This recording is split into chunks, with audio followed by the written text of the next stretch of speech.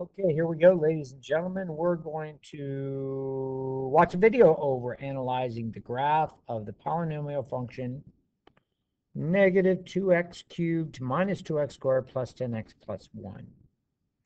So we're going to analyze the graph of this, i.e. we're going to come up with the graph. And how are we going to come up with the graph? Our final goal here is to graph this guy, to give a rough graph, a rough sketch, if you will, a rough sketch of the graph. And then once we come up with a rough sketch of the graph, then we're going to estimate the zeros.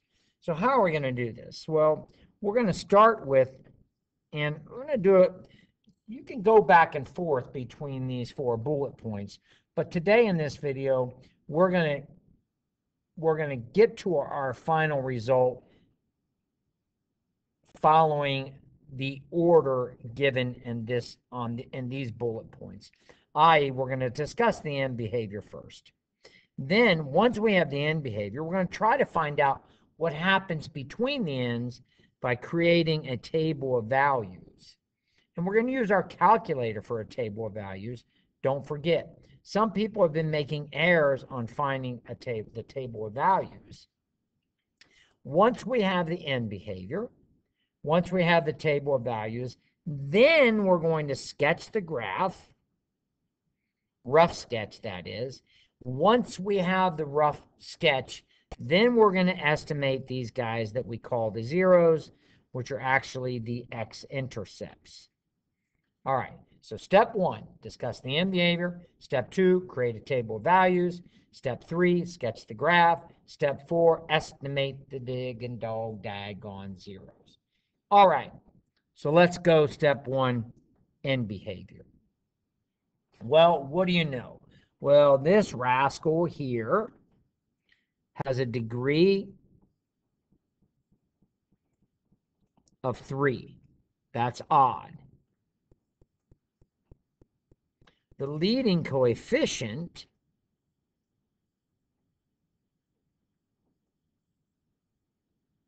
coef for short, the leading coefficient is -2. That rascal is less than 0. If you look at your notes, what does an odd degree polynomial with the negative leading coefficient tell you? This tells you that this graph starts positive, and this comes right off the notes, folks. Starts positive and ends negative. So that's going to be very important. Starts positive and ends negative. And you know what? I'm going to go ahead right away and give the statements that this implies. Starts positive, ends negative. Why is this? This is because I have an odd degree with a negative leading coefficient. So this is what starts positive means. Starts positive means as x goes to negative infinity, the function f of x goes to positive infinity. Ends negative means as x goes to positive infinity, the function goes to negative infinity. Now we're going to sketch that on our next graph. But what the heck does that mean? And if you look at this, okay, the graph starts positive, see? And it ends negative. And what does this statement here mean? A lot of people are getting confused on this. Rightfully so. This is the first time you've seen this. X approaches negative infinity. Well, this is your x-axis. This right here is negative infinity. That says as x approaches negative infinity, what happens?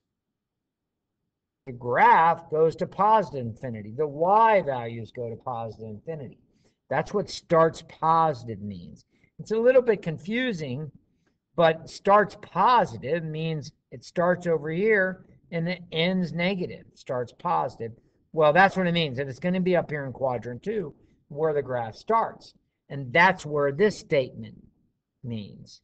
That means as x goes to negative infinity, and this, I agreed, this is a tough topic, tough concept. First time you've seen this approaching this arrow, directional arrow of x. What does this statement mean? Well, this statement means that as x approaches positive infinity, as x gets really big, what's happening to the function values? They're going really small. They're going negative infinity.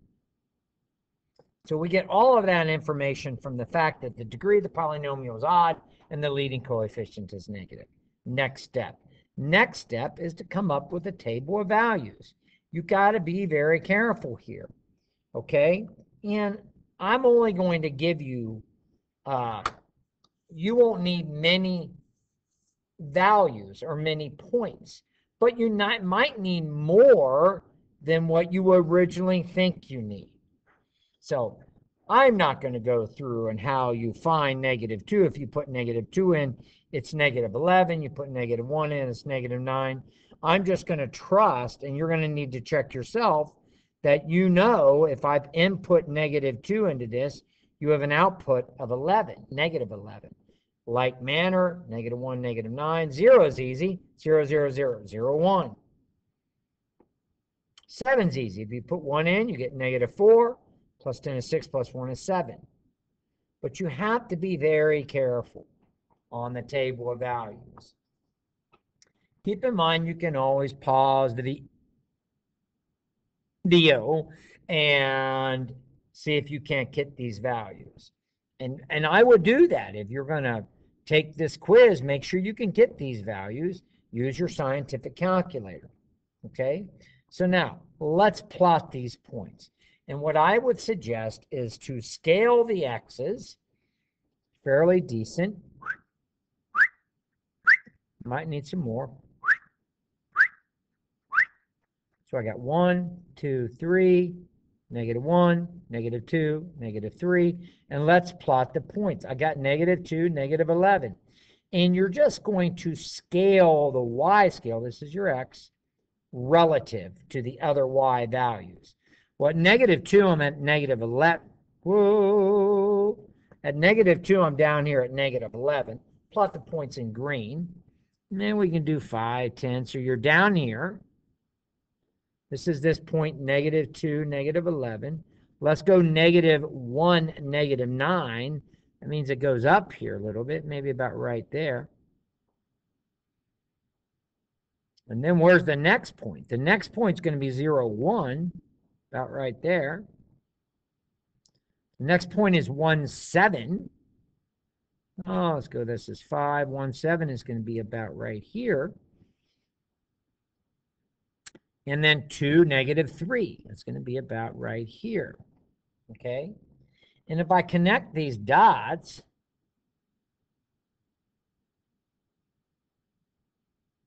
somewhere it has to come back down. And it's going to have to cross the x-axis between 1 and 2. And it's going to have to cross the x-axis between -1 and 0. Is that the sketch of the polynomial? Well, tell me. Does it continue to go this way? Oh, does it continue to go this way? How do I know? Guess how you know. You look at the, if you go back to the end behavior, if I go back to the previous slide, which talks about the end behavior, this rascal starts positive and ends negative.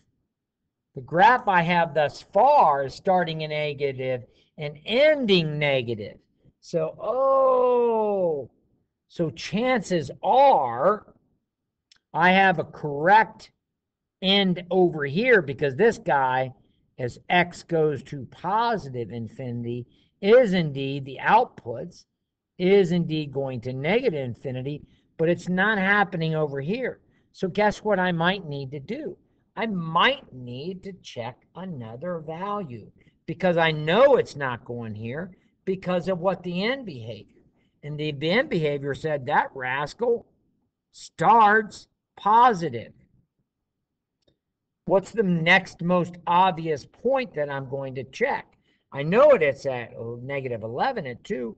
Let's just try negative 3.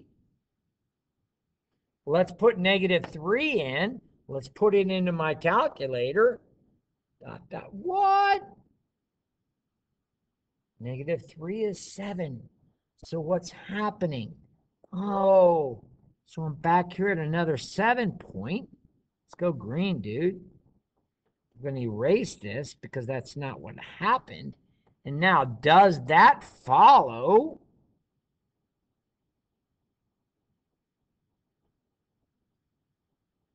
Make it curvy.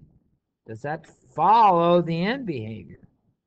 Does this guy follow the end behavior that I talked about? It does. And that's a really rough sketch. And I know I got negative 3, 7. I got negative 2, negative 11. I got negative 1, negative 9. I got 0, 1. I got 1, 7. 2 is negative. Now I can estimate the zeros of this graph. Where are the zeros? Where does this graph cross the x-axis?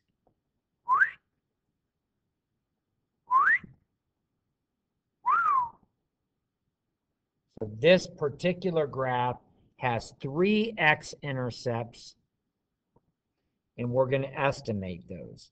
The first x-intercept, the first 0 or x-intercept, we can use that word interchangeable, is where? Between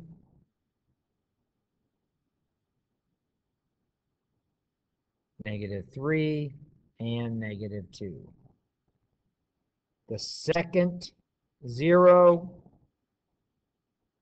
or x-intercept is between, tell me, Billy, yes, between negative 1 and 0. The third x-intercept, these are estimations, is between 1 and 2. And I have a good sketch. My sketch deals with the end behavior. It deals with enough points. I have enough points to match the end behavior, and I can see all of the x-intercepts. Make sure that when you do these problems, you know how to estimate the x-intercepts. Make sure that you know how to determine if it starts positive and ends negative, or starts negative and ends positive. This is where you're going to use your notes. Degree odd, leading coefficient negative, start positive, end negative. You know the leading coefficient could be positive. These things switch then. And make sure that once you have these statements, that you can make your final directional statements with respect to x increasing or decreasing. Hope this helps you. Catch you later.